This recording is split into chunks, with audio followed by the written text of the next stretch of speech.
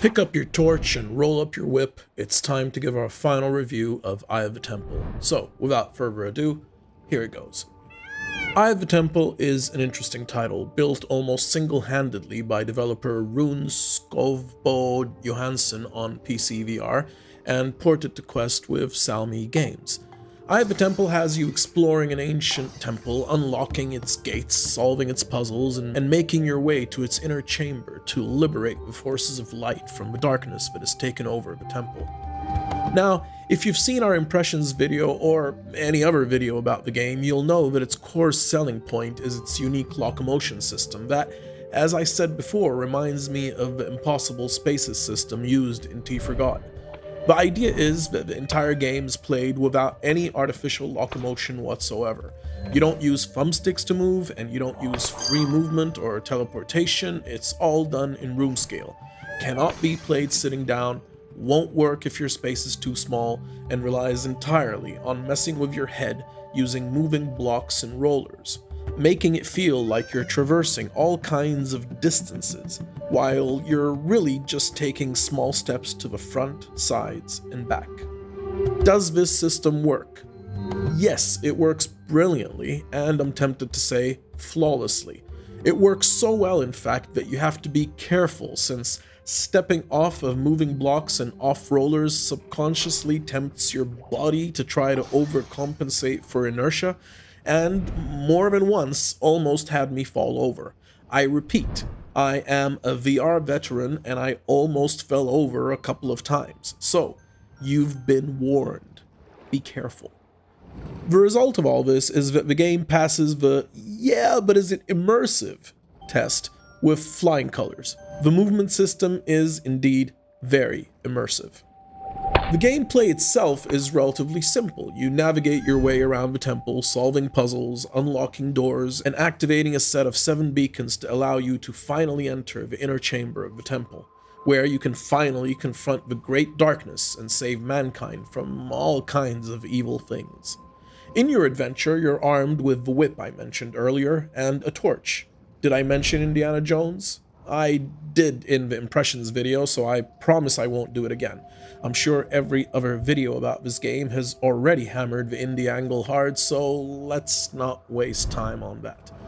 Your whip is physically simulated, and it does act more or less like you'd expect it to, but only unfurls, so to speak, when the game decides it would be of use. Initially, the whip is mainly used to pull levers that are too far for you to reach yourself, and the torch is mostly used to light up braziers, unlock gates, activate mechanisms, or reveal parts of the backstory. There are a couple of sequences where you'll also use it as a weapon, but this is not an action game. There's a cool blue bird, I think it's a falcon, that follows you around throughout the game, and as the story progresses, you'll grow to appreciate why. Enough of that, this is a no spoiler zone. As the game progresses, you'll unlock one extra thing your whip can do, and it's pretty cool and helps Eye of the Temple offer some variety in its puzzle design. Visually speaking, the game's graphics are good, but not remarkable. There's nothing here to compete with some of the better looking games on Quest, but the art style is consistent and attractive enough to keep you immersed. However, it's too consistent. The South American style that the game relies on is unchanged throughout. This is logically consistent since the game does all take place in one temple, but I would have appreciated some variety in overall style and textures. A few areas with distinctly different themes would have made a huge difference and surely could have been explained by some narrative device. The audio design is very good, and the soundtrack by Cloudy Martinez is very fitting, although somewhat generic. Generally sedate and relaxing, it's triggered by the context and gets more energetic and upbeat when more action is called for. Overall, it serves the game just as it should, as does the sound design. Eye of the Temple takes about 4 to 5 hours to complete, but squeezes out some extra longevity by offering speedrun challenges to gamers who enjoy those, and secret treasures to be found for completionists. At $19.99 it's about par for the course for this scale on Quest. As a puzzler, it offers a unique experience, but I also have to mention it has its ups and downs. It was great fun at the start, then started getting a bit dull as the gameplay and the environment started feeling samey. Then it became more fun again when VoIP gained an extra feature about halfway into the game, offering a little more variety in the nature of the puzzles. I'm also tempted to say that since the game does have a couple of action sequences, perhaps a few more would also have upped the ante. Eye of the Temple is an immersive puzzler that perhaps relies a bit too heavily on its movement system to keep you entertained. It's rewarding but brief and could have used more variety.